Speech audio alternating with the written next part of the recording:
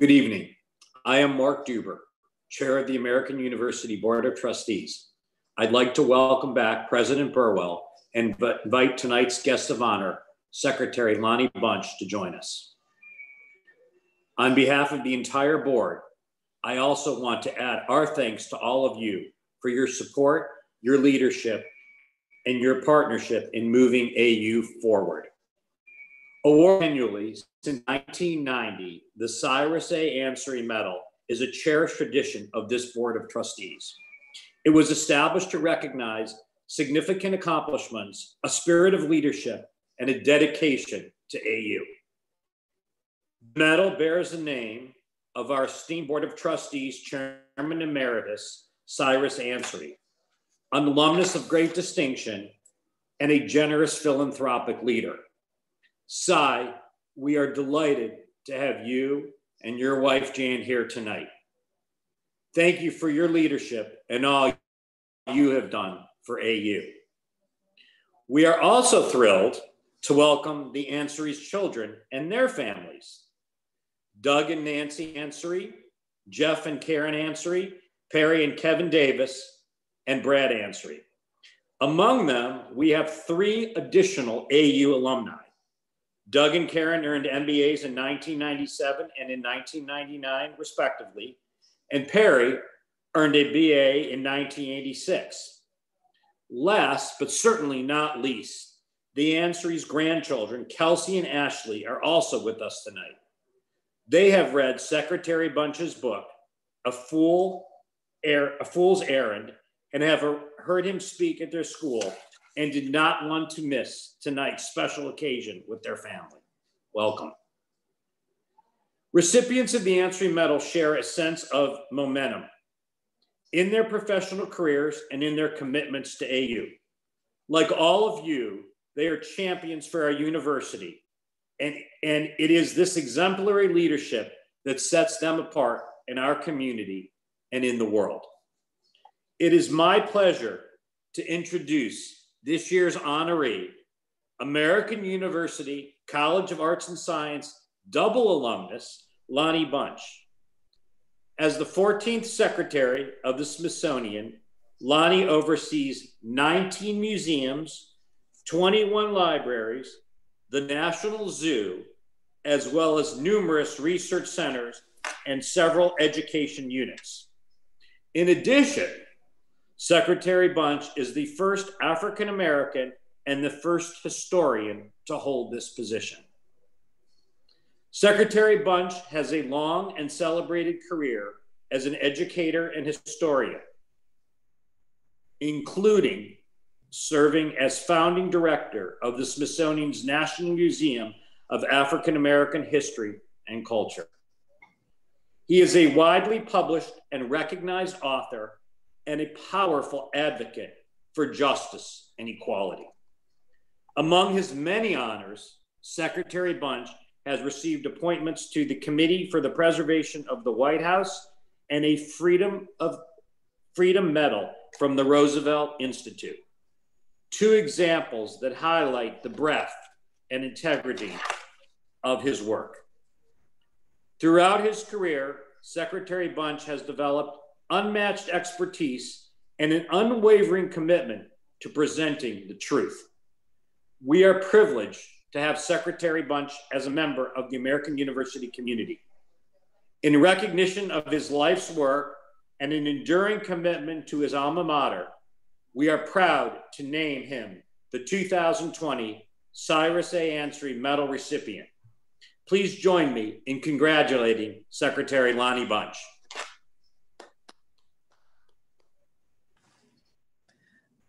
Lonnie, congratulations on this honor, and we are so grateful to have you join us this evening. And to everyone, I'm so humbled. I am so humbled. I'm touched. I know that everything I've accomplished in part is because of AU. And so it's really important for me to make sure that I give back to AU, but this recognition means a great deal to me, and especially under your leadership as president. Well, Lonnie, thank you. And to everyone watching tonight, I've had the honor of being able to work with Lonnie and spend time since I've been here at American University, and have found his wisdom and guidance incredibly helpful to us and our community. And I'm not the only one in terms of thoughts and Lonnie. And we actually have heard from several of your predecessors in terms of Ansary Award winners. And they asked me if I would be willing to share their thoughts tonight too. And so before we turn to our Q&A, I wanted to do that. We heard from Susan Rice, the 2018 Ansary Medal winner. And Susan writes, Sylvia, I was delighted to hear the news that Lonnie is this year's Ansary recipient. Please send him my congratulations on this well-deserved recognition and my thanks for all he has done to preserve our shared histories. From Susan Zarinsky, who was the 2019 Ansary Medal winner, she writes, Sylvia, standout choice in recognizing Lonnie. Humbled, frankly, to share this honor with him, my fellow classmate. Lonnie Bunch's drive and sheer force of will got the National Museum of African American History and Culture built. Lonnie has been an agent of change as this country tries to unravel systemic racism and achieve sustained change in the social injustice that permeates this country. We can take pride in the accomplishments of Lonnie Bunch. Clearly, the class of 1974 was a powerhouse. Oh my goodness. Clearly there was something in the water that year. I'm overwhelmed. My goodness. Two people I admire so much. I'm going to cry. That makes me feel very, very good. Well, clearly they think that highly of you. And so, Lonnie, again, thank you for joining us this evening. And we're going to do a bit of a Q&A with the two of us. And then we're going to turn to some questions from the folks that have joined us. And I'm actually going to start with the title of your book, which is A Fool's Errand. And could you tell us a little bit about how that title reflects the story of the museum and what you built? Susan referred to it in her comments to you. And could you tell us a little bit about what the challenges were? I'm not sure everyone sort of remembers and reflects on that. And so what were you facing and how did you work through and get to the place where we are, where we have this wonderful museum that we learned 8,000 people normally attend every day, that impacts our history and our learning in our nation. So can you tell us a little bit about that journey, that what you referred to as a fool's errand? Well, of course I can. And that title came from a book that I read at AU as a sophomore in college. So it was a book that talked about how important it is to try to do something that'll make your country better. And even if you fail, even if it's a fool's errand, you've made the effort to change a nation. So for me, building this museum was, as somebody whispered in my ear when I first took the job, why don't you want to be the second director, not the first? Because the first director is going to fail and you don't want to look like a fool. So that's where I got the title from. But they were right. When we began this endeavor, I began with a staff of one, no idea where the museum would be, no collections, no money raised. But what we had was a commitment to saying, how can this be more than a museum?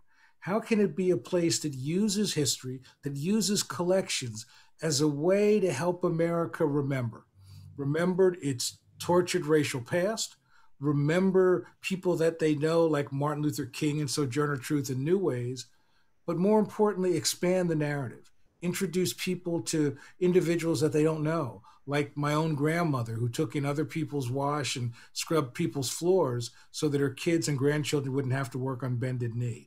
So it was really important to remember and to craft a place that said, this is the story of us all. This is not a story of one community only. This is a story that in some ways is the quintessential American story that has profoundly shaped who we are in this nation. So ultimately, what really got us through this was, yes, we had to figure out how to get support from Congress. Yes, we had to figure out how to raise more money than the Smithsonian had ever raised before. Yes, we had to figure out, how do you build on the National Mall? How do you get a right to build on the mall? And then how do you build on the mall? But more importantly than anything else, what kept us going was the notion that for 100 years, people had been trying to build a museum on the National Mall. And for a variety of reasons, it never happened. So every day I would wake up and I would think about somebody from 1917 or 1930 or 1980, and realize that my job was to fill the dreams of many generations. And the thing that made it work was our dear mutual friend, John Lewis. That John Lewis fought for this idea. John Lewis worked with me. John Lewis made sure we got the support we needed. So in some ways, all the work we did, we were blessed to have the angel of John Lewis. And that museum will always be a monument to people who wanted, who struggled, who demanded that America live up to its stated ideals, one like John Lewis. That's terrific. And as we think about and remember that incredible warrior that we lost this past year. Lonnie, a little more about some of the things, because it is kind of interesting how some of the pieces came together, like the question of getting the land on the mall. That is not a small item. And maybe you want to spend a minute or two on how did you get that to happen? Because that one was and even when you got it, there were issues, I understand, in terms of water flowing under it. And I mean, not just getting the land, but everything. But the land is, I think, one that folks will find interesting. Well, normally when Congress asks the Smithsonian to build a museum, they say, put a museum here. They tell you where. But there was a real debate about whether it should be on the mall. They said there are 4 sites you've got to evaluate. 2, I still can't find. They're way off the mall. 1 was an older building, and 1 was the spot that we were in. So part of the notion was that I felt that the mall was where the world comes to understand what it means to be an American. And it was crucially important then for this museum to be on the mall to help enrich and make a more inclusive understanding of who we are as a people, as a nation. But there was a lot of debate. So what I realized is that I would take people around, take the Board of Regents and take people who are instrumental and show them the sites and let them realize what a difference it is to be on the mall or not on the mall. And then it helped that I was able to have a conversation with Oprah Winfrey, who reminded me that people will give more money if it's on the mall than off the mall. So I used that. I said, if we don't get on the mall, I'll have to keep coming back to Congress for more money. They said, welcome to your spot on the mall. But you're right. Building was also a challenge because under the mall is water. And the smart engineers told me that, basically it's the creek, the old Tiber Creek. So you build your foundation like the bow of a ship. Well, it turned out it wasn't the creek. It was an aquifer of water. And the pressure from the bubble of the water is what kept the Washington Monument up. So the concern was that if I pierced the bubble, the Washington Monument would lean. And there were many things I wanted after my name, but not that he knocked down the Washington Monument. So really, I had to learn a lot of things like, how do you get rid of water? And so this was an experience that challenged everything I knew and allowed me to draw from many of the people that I've known over my career to be able to actually build a museum that would matter for the American public. Another part of the museum that I think is particularly interesting, you mentioned it, there wasn't a collection. So the issue of a collection, and it's not as if there were places to go and get parts of the collection, purchase a collection, often the way museums do in terms of that. Do you want to just speak a little bit about the collection? Because I think the collection tells the story of the museum and the story that the museum tells. There was a great debate about whether the museum should even try to get collections because nobody knew where they were and were they out there. But I realized that at the Smithsonian, people come to see the Wright Flyer, the Ruby Slippers, the Greensboro Lunch Counter. So if you don't have the stuff of history, you're going to fail. And I remember thinking, okay, well, how do we find this? And then one day I actually watched something that I'd never seen called Antique Roadshow. And I thought, what a really good idea. So we rebranded it as Saving African American Treasures and went around the country and said, bring out your stuff. But not that we would collect it, but that we would help you preserve grandma's old shawl or that 19th century photograph. And then people got excited and began to give us things. And we received things that I never thought we would receive. We received a hymnal that Harriet Tubman, the great abolitionist, carried with her throughout her life, which included all those songs she would sing when she'd go into the South to encourage the enslaved to run away. We received a guitar that Chuck Berry wrote those early songs on, like Maybelline. Of course, he demanded that I also take his candy apple red Cadillac. So I didn't really want it, but my staff was smarter than me. And now that candy apple red Cadillac is one of the most photographed objects in the museum. So the key was to go around the country, to ask people to share not their stuff, but their lives, their family's history. And that we were able to find over 40,000 objects, of which 75% came out of the basements, trunks, and attics of people's homes. So it's as if people were waiting for the Smithsonian to say, we care about the stories that you care about. Here is an opportunity for you to help shape this museum. And to me, one of the greatest days around opening was when I had a reception for all the people who gave material to the Smithsonian, and to see grandparents sharing their excitement with grandchildren, to watch old friends come together and talk about their involvement in the civil rights movement. It was really one of the most important days of my career. And so I feel unbelievably lucky that I got to work with gifted people who really could sort of make my dreams real and create a museum that I think is really important at any time, but especially a time when we're grappling with the challenge of race in our lives today. Lonnie, you are, at AU, we use the change makers for a changing world, and you are that. And you uniquely know how to tie scholarship and research of the academy, you're a historian, with the real world impact for change. And can you talk a little bit about how to complete and bring those things together, the things of the academy and that research and scholarship together with the present and informing the future? And I'd like for you to do it in the context of a museum by maybe focusing on one exhibit, an exhibit that you come back to that helps you and helps us all think about that relationship of scholarship, research, facts, and understanding history, and using museums and exhibits to do that and inform our present and future. I think that for me, scholarship is the engine of the Smithsonian. It's really the sort of lifeblood of what we do. But I realized something by working in museums. Academics talk a lot about the impact of history, how important it is. But I'm not convinced we share that enough with the public. So part of my goal was to build a museum that would be driven by scholarship, but that scholarship would be used to give the public useful tools to understand the lives they're living, to contextualize the challenges they face, and to really remind them that history is this amazing reservoir that you can dip into for sustenance. And for me, it really was one single exhibition.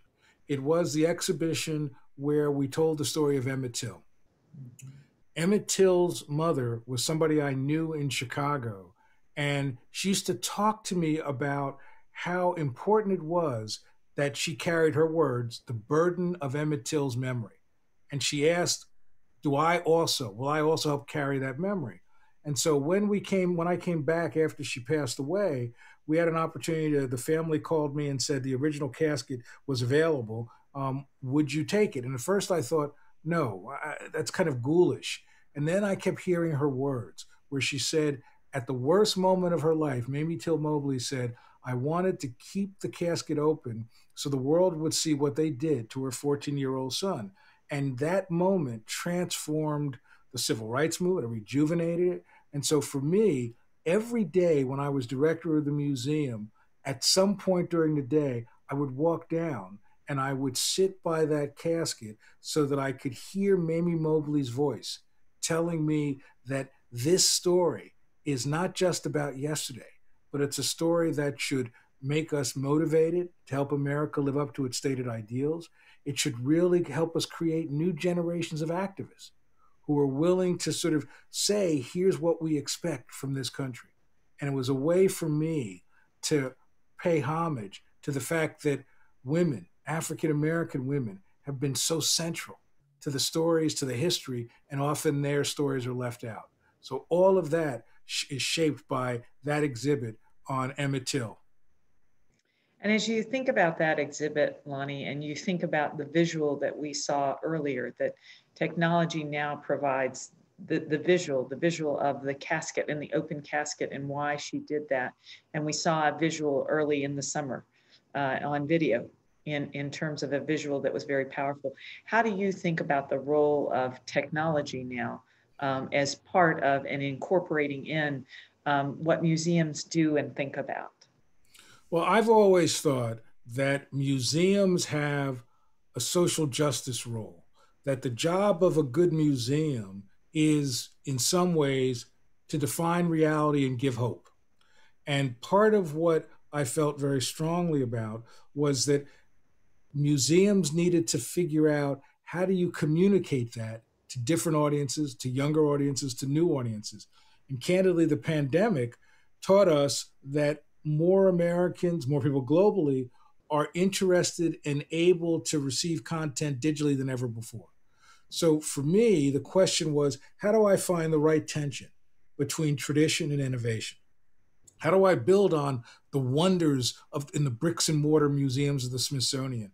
How do I build on the amazing research and science?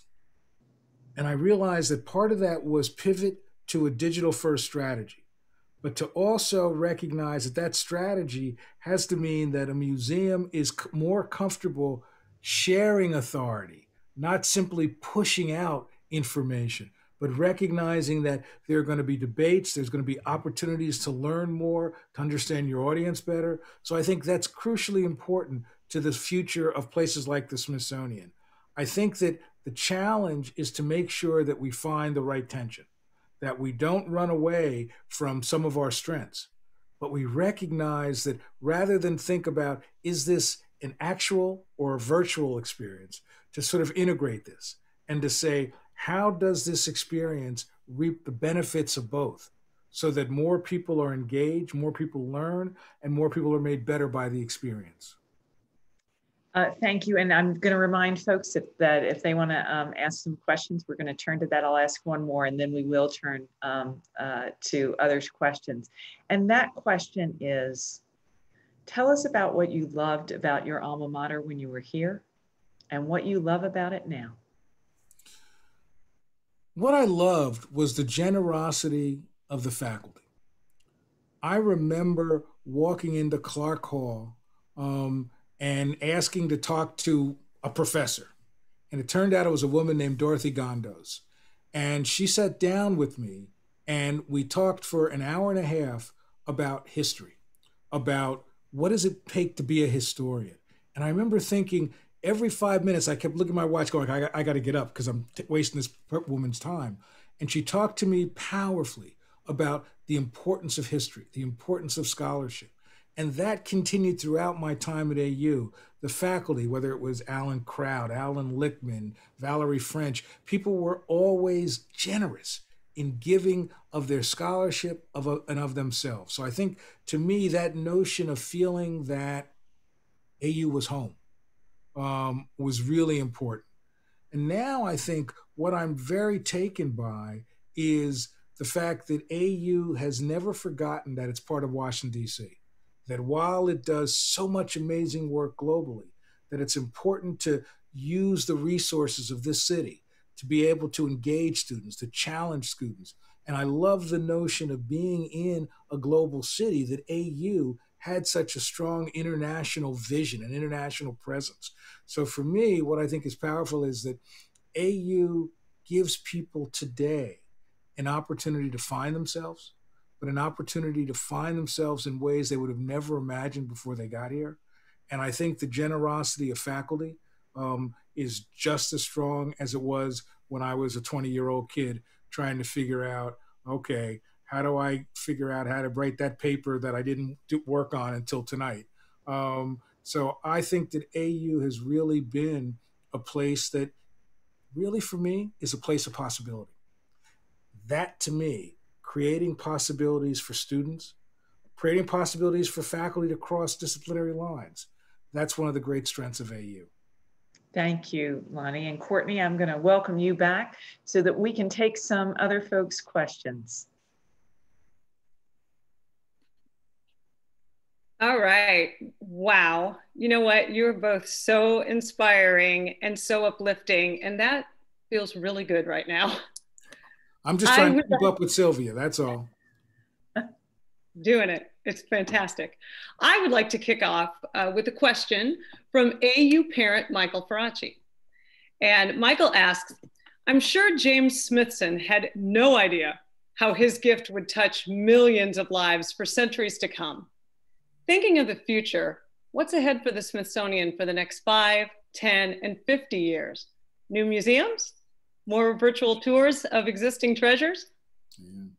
I mean, I think that in some ways, the Smithson story tells us the power of philanthropy, right? I mean, we don't know when we give often where the philanthropy is going to go in the long term. But I think it's so powerful that even though he couldn't have imagined this, his gift transformed America.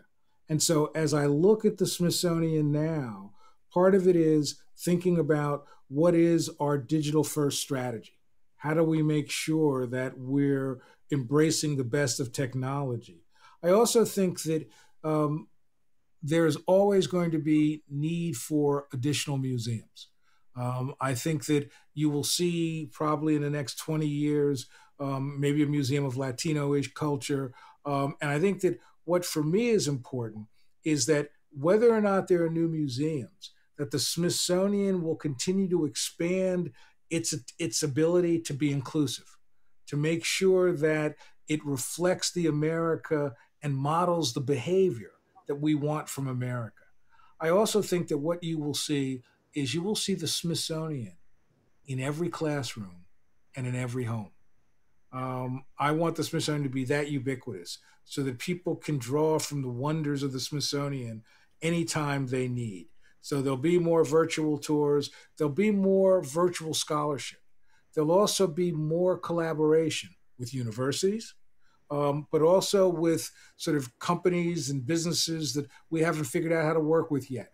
Because one of the things that's clear over the next 5, 10, or 15 years, the Smithsonian will not have broad enough shoulders to do everything. But if it can find ways to collaborate, to work more effectively with AU and others, I think that it'll extend our reach and it'll make us better. We stand ready. Okay. We'll be partners. So here's another question. We received several questions in the same vein about leadership in today's world. This is really for both of you. As leaders, what are your thoughts on effectively bringing people together during a time of disruption and division? And how have you seen leadership styles evolve as we navigate this time? Sylvia? You know, I think during this time, the old adage that God gave you 2 ears and 1 mouth for a reason, I think applies, especially as we are trying to bring people together. And the point being listening. Listening as a concept of leadership, real listening, I think is something that is particularly important during this time where we have such division, and it becomes so important to hear. And I think leaders modeling that behavior of listening is an important part. The second thing that I would say in terms of something that I think is particularly important now is to focus on substance and facts. And that as leaders, that the importance of really making sure that you have the absolute best accuracy that you can, and encouraging people to be grounded in substance and facts, and using your own communication with your communities as leaders to have those substance and facts. I think during this particular time, those are 2 things that I would highlight as really quite important to help get us all to a different place where the struggles of conflict are not as large, and that we can, row together as a nation. I think that for me, it's building on the line I mentioned earlier, which real leadership is defining reality and giving hope. And that in essence, what I think has to happen is that leaders need to think about two things. One is to recognize that they've got to themselves embrace ambiguity, and then help the public, help the people they work with to embrace that ambiguity. Because I think, as Sylvia said, part of what listening is recognizing that there aren't simple answers to complex questions.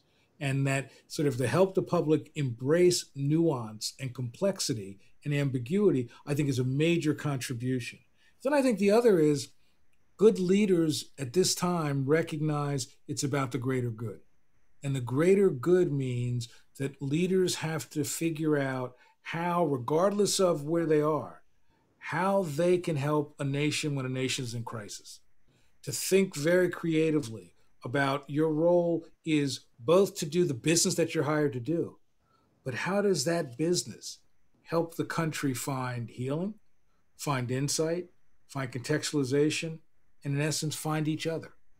That's what I think the new leaders, best leadership is going to have to do. Learn how to fight the good fight in a way to bring people together. And I think Lonnie's answer is very highlighted by COVID. And I have said all along, in COVID-19, two of the most important things that leaders, certainly executive leaders, can do is make sure that the nation, from citizens to up through the federal government to hospitals, have the tools. But the second thing is the communication. And Lonnie's point about ambiguity, I think that people didn't understand the ambiguity of COVID-19, that pandemics evolve. And they evolve in terms of the trajectory of the pandemic. That's a natural for all pandemics. But even more than that, your knowledge changes. And so helping people deal with the ambiguity, know when you know something, know when you don't know something, and help people move through this changing information and the ambiguity of the pandemic in terms of, our children ask every day, when is this going to end? And it's not just our 11 and 13-year-old who are asking that question. And so I think, as you're suggesting, Lonnie, it is quite important. And we see how important that is in the middle of what we're in the middle of the ambiguity that we all are facing and all try and struggle with. But I think it's our leaders' responsibility, and all of us who have leadership roles, to try and make sure that we recognize the ambiguity and create space and ways for people to work through it. My 92-year-old mother asked me today, when's this going to end? So it runs the full gamut. Next up, an alumna asked, the pandemic brought about a lot of change in the way we live, work, and learn. So what positive outcomes do you think we'll see from this challenging time? Will there be greater access to education and history? What might that look like? I lost what you said. Can you hear me?